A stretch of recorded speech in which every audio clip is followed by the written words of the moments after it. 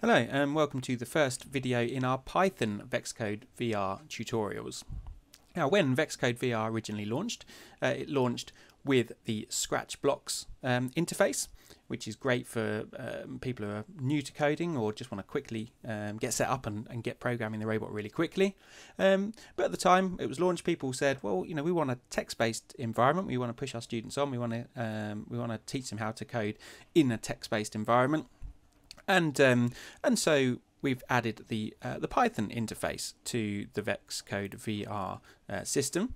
So why Python? There's a lot of good reasons for using Python. Loads of stuff uses Python, especially in the education sector as a programming language. And it's a really great introduction to text-based programming because the syntax is relatively simple. It has easy readability, and it's easy to move on to other languages like C++ or whatever it might be that you want to, other text-based languages that you want to move on to. Okay, so first thing I want to do is just show you how to get to the Python interface of VEXcode VR. So in your browser, you'll need to navigate to vr.vex.com, and when you land on the VR page, this is what you'll see. You'll be placed into the Scratch blocks programming environment. Easy to switch to the Python mode. You just go to File and then New Text Project, and you'll see there now that our workspace here has moved to the text-based environment. We still have the toolbox down the left-hand side, broken down into various categories. So drivetrain, magnet, looks, control, sensing, variables, and functions, and our blocks within each of those toolboxes has been changed now with a text-based instruction, and so it's a slightly different interface but the same overall look and feel. So just to have a quick guide around the entire VEXcode VR interface, let's start with the top here. So we can change the language. We're adding more languages to that all the time. Your file menu for new projects, loading and saving projects. Your edit menu, so this is slightly different to what you would see in the blocks environment. So if we switch back to blocks just for a second, you see you don't have an edit menu here. That's specific to the text environment because it's things like change the font and the font size and find and replace and all those kind of things that you need in a text-based environment. And then we've got tutorials and activities. These are the same kind of tutorials and activities that you'll see in the block-based language. In the center here, this is where we give our project a name. So you just type in there. That doesn't actually save it, that's just giving it the name. So at that point, to then actually save your project, you'll need to go File and Save to your device. Now remember that VEXcode VR is a browser-based environment, so when you save to your device, it'll actually download it. I'm using Google Chrome here, and so you'll see that it's just downloaded my file there into my downloads folder, and that's where I'd reopen it from as well. Okay, now moving on over to this side of the screen, we have the playgrounds button. So the playground is the three-dimensional environment in which our robot lives. So the playground environment opens in the sort of condensed window style, but you can expand it and get slightly more space. So shrink and expand. You can hide it temporarily just to give yourself a bit more screen space to code in, and show again. The drop down here chooses which of the playgrounds we're going to be using our robot in, so different sort of scenarios to use the robot in. Another link to the activities, that's the same as the link up here.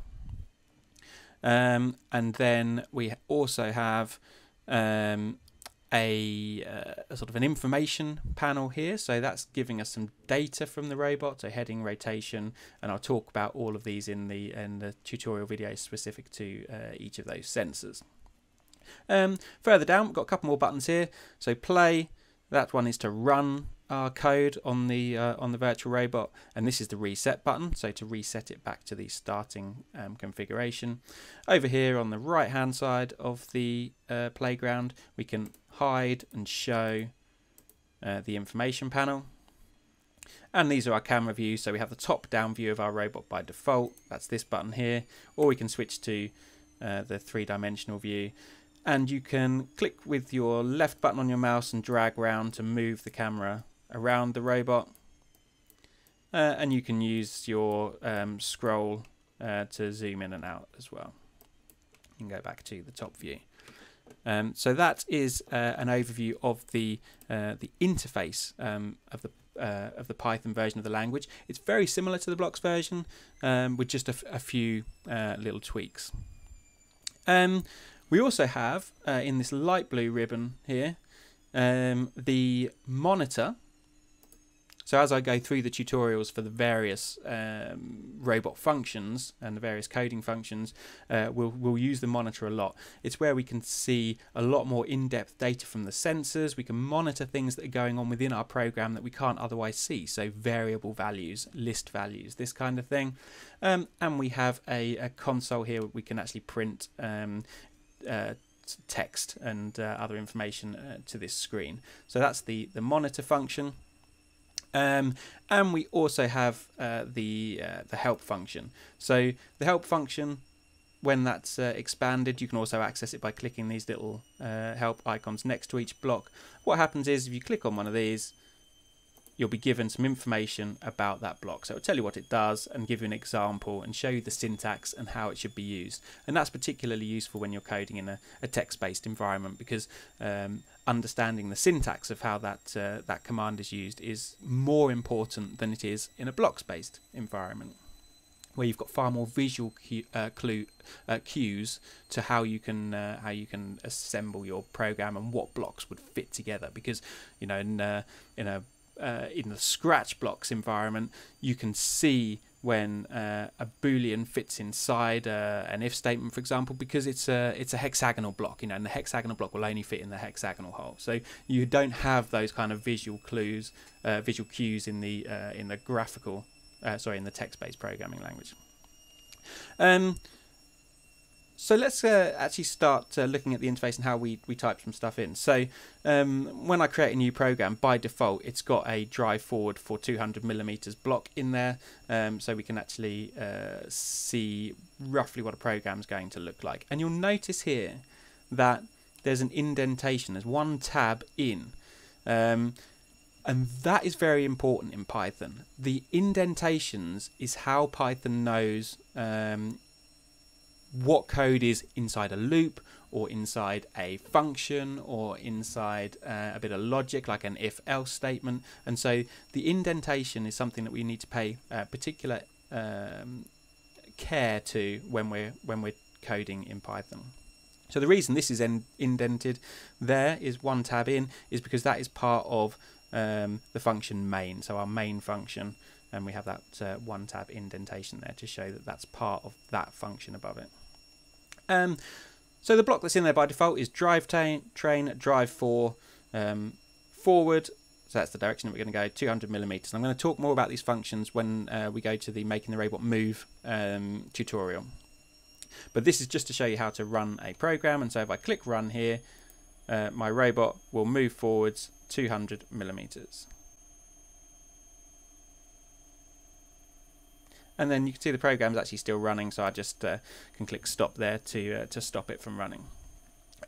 So I can edit directly in the text window. So let's say I want to change how far the robot drives forwards. I could say, hey, I want to make that 1000mm. Just type straight in and then run it again. And the robot moves forwards for 1000mm. So with the workspace, I can operate this in two different ways. I can type directly into the workspace. So let's say I want to add another drivetrain command. I can start typing in, and you'll notice we're getting autocomplete here. So the the Python has detected that I'm starting to type drive. This is the only commands we have that start with DRI will be drivetrain commands. And so as this starts to appear, I can continue to type drivetrain if I wish, or I can just press enter at that point and it will auto complete that part. And again, as I move on to the next bit, so dot, and I put a D, and these are the possible things that that Python's detecting that I might want to be choosing from. So yeah, I'm going to want to drive 4 actually, so I'm going to choose that one. And I want to drive forwards. Again, I can type it, or I can click. And then, actually I'm going to go backwards here. Let's go backwards instead, so we'll go back to where we came. So as I start, it's reverse, not backwards. So if I start to type reverse, there we go. And I'm going to go back to where I came, so 1000. And then as I put that comma in, it's offering me there, do I want to go in inches or millimeters? Is that 1000 inches or 1000 millimeters? Those are the two units we can work in. Well, 1000 inches would probably be a bit too far, so let's go 1000 millimeters. And close the bracket, and now I can reset my Python environment. So you can see there, I've reset the playground, and that's put the robot back to the start, and then as I run it, we go forwards 1000 and then reverse 1000. So the other way I can edit in the Python editor is I can actually drag these in from the left hand side. So if I want to, I can type it in, and that's good practice. It's good to learn that, and maybe sometimes actually it's quite good to hide this window here using this little button in the bottom left, so that you are sort of more forced to think about the commands and the syntax and work it out for yourself. But I can just drag them in from here. So if I want to drive forwards again, I could drag that in to this point, and it's pre-populated with some of the parameters. And so we're going to go back forwards again.